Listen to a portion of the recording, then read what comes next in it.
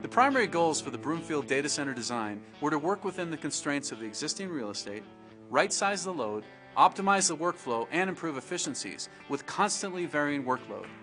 We deployed our innovative pod architecture that allows us to dramatically compress our footprint while still enabling future capacity growth.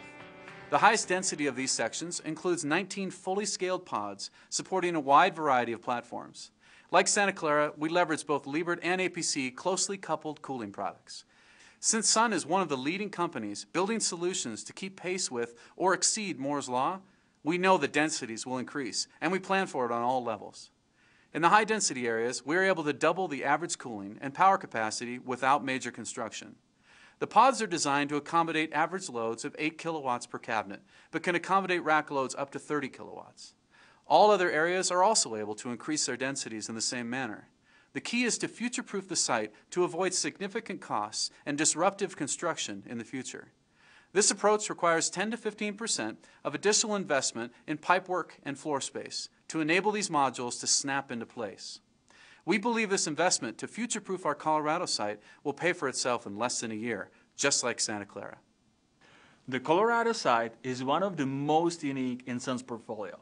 We moved IT, services, software, and learning functions into this data center, but most of the users and equipment came from the storage R&D business unit. There is an abundance of high-density compute and storage solutions in turn mixed with large, complex tape drive products. A very important component of this project was to optimize the workflow through the data center. Unlike many lights-out data centers, there are hundreds of users operating in this data center on a daily basis. Along with these challenges, there were also structural limitations of the building we were moving into. We needed to ensure that this challenge wouldn't deter our modular strategy. The structural limitations of the building were one of our top concerns. Every piece of equipment that was moving into this space was captured on data sheets to calculate the initial and future cooling and power requirements, as well as weight loads. Equipment placement from a weight perspective and overall process flow was critical. These calculations allowed us to concentrate equipment and strategically reinforce the floor to handle the weight loads, while optimizing the support connections to tap into power and cooling feeds. This approach has kept us within the structural boundaries of the building while still enabling us to move equipment throughout the 5 different floors. The power of modularity was preserved. But another interesting challenge surfaced as we moved one of the most complex configurations in the site. Our largest tape configuration has 10 SL8500 libraries acting as one virtual storage device. At 61 feet is about the same size as a large tractor trailer. Each of these SL8500s can have up to 64 1 terabyte T10K tape drives with 1,448 tape storage slots per unit. This configuration can have a storage capacity of over 14 petabytes. To put this into perspective, every book in every library in the US would total 2 petabytes of storage. It takes 2 days to move a single SL8500. It has to be broken down, shipped, reassembled on the new site, and then calibrated. While we were assembling the 10-string, we saw that the floor was flexing 3 inches across the entire 61 feet. We had never experienced this in our other sites with raised floors. We were able to solve this challenge by modeling 1-inch metal feet that allowed us to level the libraries. The new data center design on a concrete slab in the upper floors of the building allowed us to solve this potential problem before it surfaced at a customer site. The Sun Broomfield site already had a large central chiller plant serving the campus, but it did not have enough capacity to accommodate the incoming load or the future expansions. The planning exercises to calculate the actual loads for each phase, as well as hardware replacement efforts enabling compression, allowed us to shrink the new chiller plant requirements.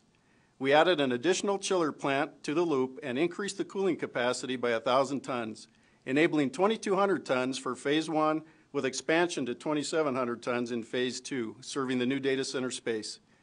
These highly efficient chillers match the load to only use the energy that is required by the equipment. Truly sustainable. When more capacity is required in the future, we simply snap in another highly efficient, variable speed driven chiller. In Santa Clara, we used a mixture of power delivery products including large floor-mount PDUs and Starline busway from Universal Electric. If we had to do it over again, we would have deployed busway everywhere. For Colorado, we decided to use Starline busway exclusively on all floors. The Starline bus is an extremely flexible and simple product that allows power changes for any type of outlet to be completed in a matter of minutes rather than days, weeks, or months. We are able to snap in single 110 cans right next to 100 amp three-phase cans. We selected 225 amp three-phase busway throughout the entire site so the modular power cans can be reused in any location. The high-density pods were built to allow additional feeds on each side of the busway, so we can double the capacity simply by splitting it. Equipment ranging from less than a kilowatt to over 30 kilowatts of load can easily be integrated into a pod in a matter of minutes. As we mentioned, right sizing is very important at Sun. We have global standards for resiliency requirements. Our IT sites are Tier 3 and our engineering sites are Tier 1.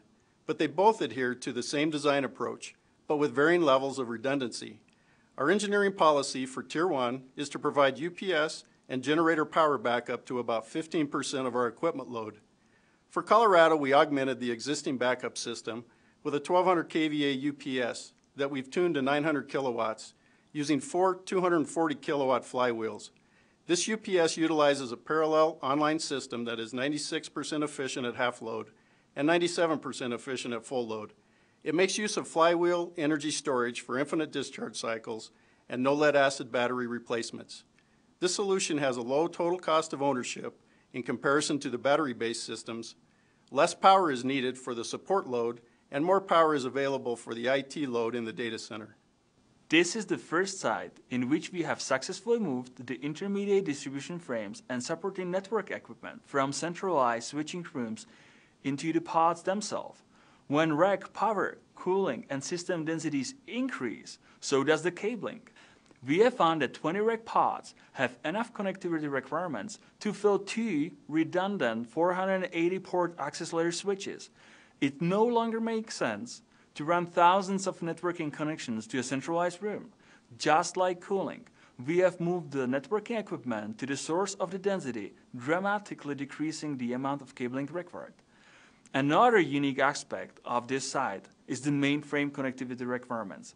While we have been able to decrease the overall length of copper cabling, we still have a large requirement for mainframe FICON and SCON fiber connections. All of the floors are interconnected to enable different equipment to be utilized by numerous groups rather than replicating the environments or requiring constant movement of equipment.